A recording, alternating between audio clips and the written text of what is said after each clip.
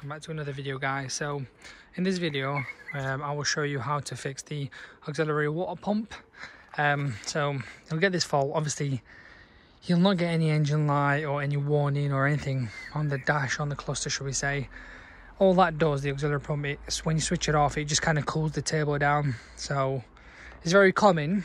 It's very common in these. I would probably call your main dealer first thing first to see if there's a recall on them, because the majority of them are. Unfortunately this one isn't, so I will show you how to get to it. And it's about, from dealer, it's about 60 quid, 50 to 60 quid, so it's not expensive. On eBay probably 30-40 quid, but I'd rather pay the extra and get the genuine, so you're not going to have the same fault. And it's located here at the bottom here. So what we'll have to do is take off these pipes, take this away. I'll show you step by step. You have a size 8 socket here. Take that one off. This is size 7. Loosen them all so this can play freely. We'll have to obviously empty the tank as well. One of the pipes, I'll have to undo it. I'll show you later. You can use a plier or something to squeeze this, pull it back, take this out so it doesn't, because this is very flimsy, it'll snap easy. And then we'll just, after you just kind of lift it up. This is kind of hooking onto it, and then you've got this clip here. So just using something, where have I put it? I can't remember, but just use something to clip this out and then pull it down. So that's out. Obviously, you can just pop this, I'll pop it here for the time being out of the way.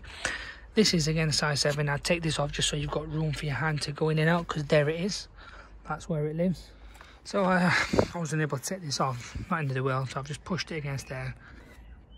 I have undone the cable. So as you can see, it's there. I've undone it. This is it. Literally a clip at the top, you push, and then you've got, I'm just going to try out, there's the bolts there, there's a few on there, so I'm just going to see what size 8.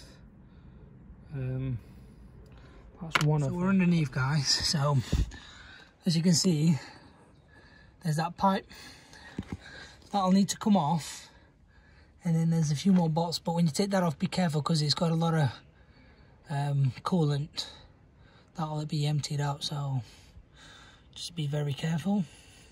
So there's this one at the top as well, as you can see. So I have used this. All I need to do is just play about with it until it comes off.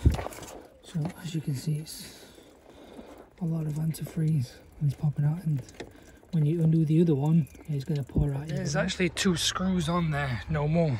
One literally, as you can see, one on there further in and one there, which just literally side by side is there, as you can see.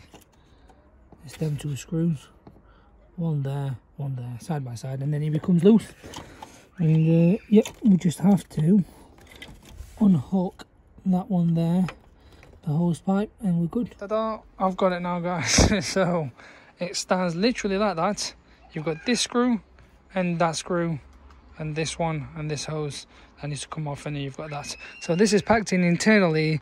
It's probably corroded in terms of the whole, like, I don't know, electronic system of it, and that's what causes it to kind of pack in. So this one, the code for this, oh god, it's so hard to get. Let me see if I can clean it and give you a better idea of what the code will be. So here it is. Don't know if you can see that, guys, but and some people out there will be like, ah, you're not using a glove, but hey yo, there you go.